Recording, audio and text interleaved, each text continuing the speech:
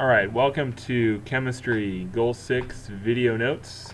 This is 8th grade science, Webster Groves School District. For this goal, students need to be able to demonstrate and provide real-world evidence that mass is conserved during a physical and a chemical change. So you talked about chemical and physical change in the last goal, and we are reviewing it in this goal and adding some things on. Okay? So in order to earn a 3 on this, you will need to demonstrate and provide real-world evidence that mass is conserved during a physical and a chemical change.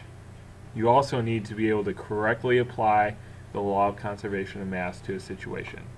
Okay? In order to earn a 4, you will need to be able to look at a chemical reaction and use your knowledge of conservation of mass to figure out what the product would be. Okay, so the law of conservation of mass, or law of conservation of matter. This law states that matter cannot be created and that matter cannot be destroyed. So to break it down a little further, this means that the mass of an object cannot change even when a physical or chemical change happens to that object. The mass is never going to change. You could have energy created, or you could, break the matter into smaller pieces, or the matter could change states, but it's not going to change the amount of matter. In order to understand this, you're going to need a refresher on what mass is and what matter is. Okay, so if you have forgotten, mass is the amount of matter in an object, and matter is anything with a measurable volume or mass, anything that takes up space. Okay, so quick video showing physical changes on an object, but even though physical changes are happening, it's changing shape, it's changing what it looks like, but mass is still conserved. So matter is not being created, matter is not being destroyed, it's simply changing shape, and the amount of matter stays the same. Okay, so that's not changing. Matter is being conserved.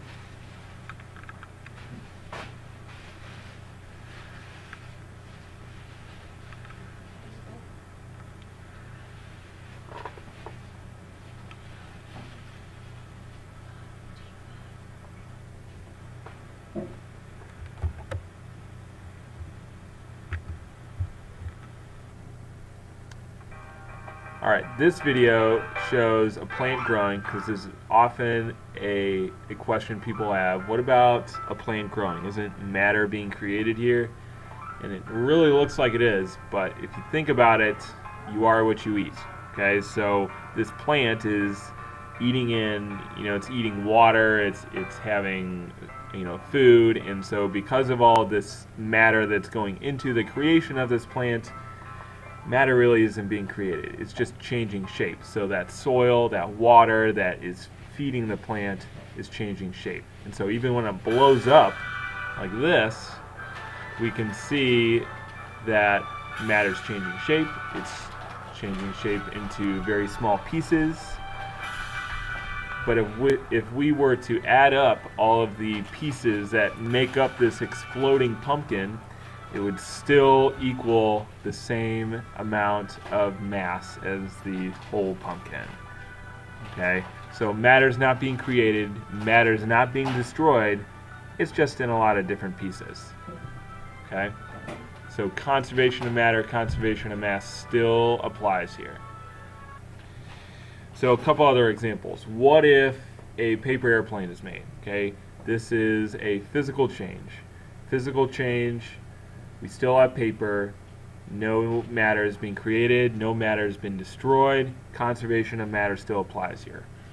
But what if a log is burned? Then you're destroying matter, right?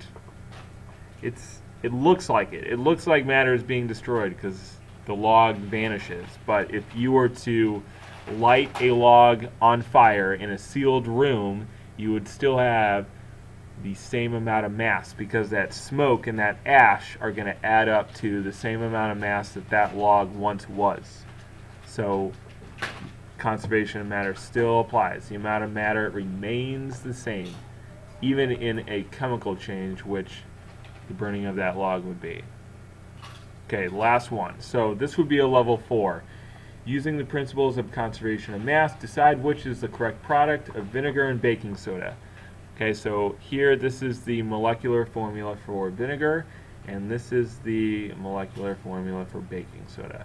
When we combine these two, what would you get? Would you get the chemical formula in A? Would you get the chemical formula in B? Or would you get the chemical formula in C? See if you can pause the video and figure it out.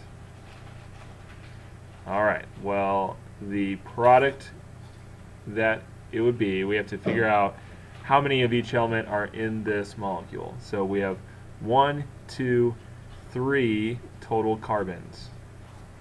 Okay, so carbon 3. We have 1, 2, 3, 4, 5 total hydrogens. Okay, 5 hydrogens. We have 1, 2, 3, 4, 5 total oxygens. And we have 1 sodium. Okay, so then we have to look at these different options. All right, let's look at this one. It has 1 sodium, good. It has 1 hydrogen, not so good. That's not going to work. How about this one? It has 1, 2, 3 carbons. Okay, that checks out. What about hydrogens? 1, 2, 3, 4. And we're supposed to have 5, so that's not going to work. Then it has to be this one. So let's see. We have 1, 2, 3 carbons. That checks out. We have 1, 2, 3, 4, 5 hydrogens. That checks out. We have 1, 2, 3, 4, 5 oxygens, and we have 1 sodium. So this has got to be our correct answer because we have the same amount of atoms in the ingredients as we do in the product. Okay, so using conservation of matter, you can figure out what the chemical formula is going to be of a reaction. Alright, well that's it. This is a quick goal. I don't think it'll take too long for us to get it, but if you have questions you can always ask, and please bring questions to class when you come back and we will talk about conservation of matter. Alright, that's all. Bye-bye.